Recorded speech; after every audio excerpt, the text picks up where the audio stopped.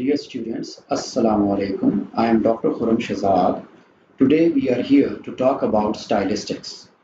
If you remember, in my last class, I gave you some of its origin and historical perspective. I talked about that stylistics had its origin in formalism.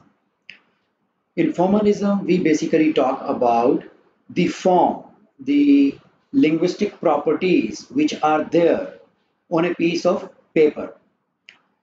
And today we shall talk about some new concepts which are coming from formalism, and they help us to understand the style of a literary text. So the very first concept that we come across is defamiliarization. The concept of defamiliarization comes from formalism, and it means that impending normal processing by showing the world in an unusual, unexpected, or abnormal manner. It means that we are talking about this world which looks to us very normal, but the job of the literary artist is to create from this world something with the help of language and represent it in such a way that you feel that it is unusual, that you feel that it is unexpected to you, that you feel that it is abnormal. So when you make something abnormal, when you make something expected, unexpected, and you present it in something different, in a different way, so it becomes the familiar world. So this is how there was a discussion in the beginning that how is literary language different from the normal day-to-day language. And the very first thing that they talked about was that in literary language we come across such type of words, sometimes such type of phrases and sentences, okay, which look very unexpected, abnormal to us, which are presented in an unexpected way. So how the defamiliarization is achieved? For this purpose, we have got another concept that is called foregrounding. So foregrounding is achieved again with the help of language. For example, it refers to features of the text which in some sense stand out from their surroundings.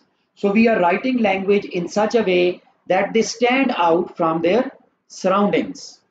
So language is used in such a way that the author is foregrounding something, some words, and of course these words, they have got meanings, some phrases, some sentences, and they have got ideas. So those ideas are foregrounded, and we reach or we attain this foregrounding by through two ways. One is called deviation and the other is called parallelism.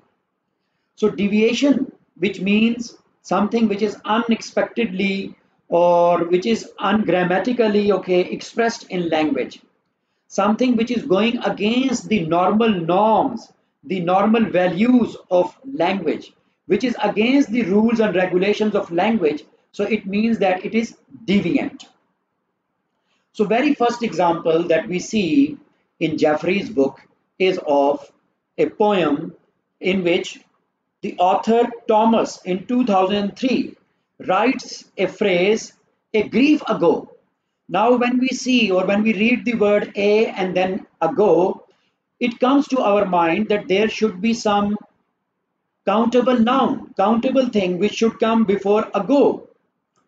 So here a grief ago, so grief is a kind of deviation which is at the level of semantics. Our mind, which was expecting that there will be something, for example, a 10 minutes ago, a 5 minutes ago, but right now what we can see is that a grief ago. So semantically it is deviant. As a result of this deviation, we can see that the author has foregrounded the title of the poem. So the title of the poem is basically a grief. Then this is also known as external deviation. Then sometimes we come across internal deviation as well. For example, if we read the poet E. E. Cummings, we know that E. E. Cummings usually he always wrote his name with small letters. But when we write each other's name, it is with capital letters. E. E. Cummings. So E. E. Cummings, he was a stylist and he was writing a poem. So he wrote, "Sing for it is spring," and S is capital. S is capital. So it means that he is talking about spring season.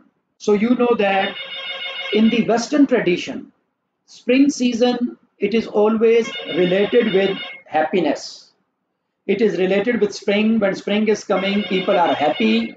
Okay, so birds are singing, they are chirping, and people they feel very happy about it.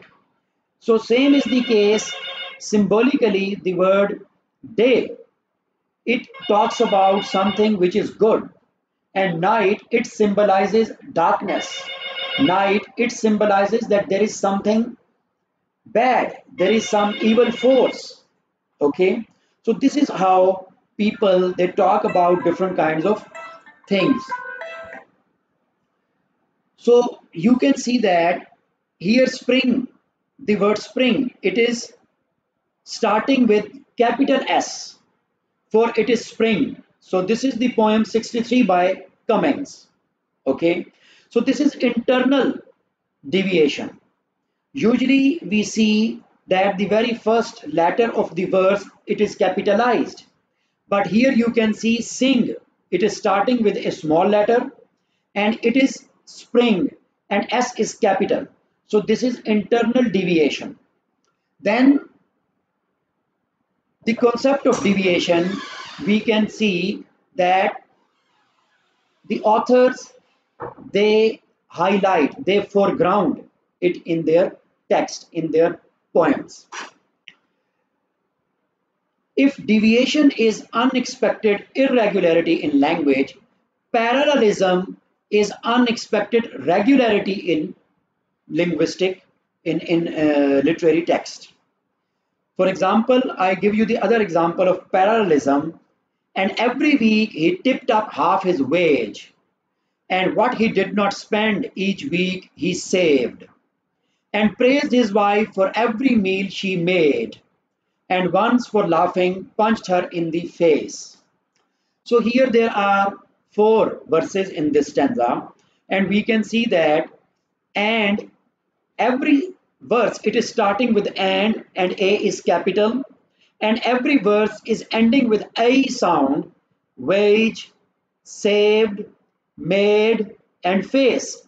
So there is parallelism in all these four lines or verses. We can find parallelism, and the first three lines they are talking about a positively valued characteristic, and the fourth line it is negatively valued characteristic that the author is talking about.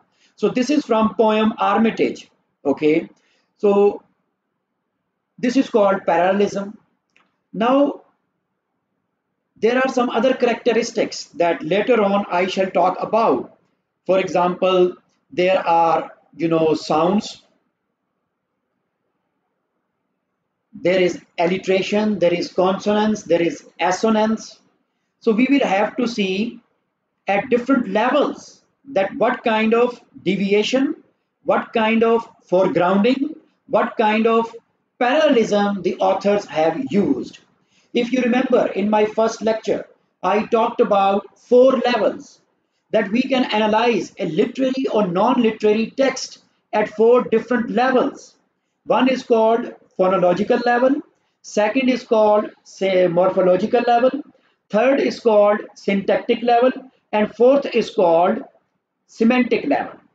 So at all these levels, we can understand with the help of examples different kinds of deviations, different kinds of parallelism, and this is how with the help of deviation and parallelism, the authors they foreground the concept, foreground the language, and they show their style. Okay, so I read some of the verses from a poem, Leisure. What is this life if full of care? We have no time to stand and stare. So care and stare, AA. There is, the same sound which is coming at the end of the verse. Care and stare, AA.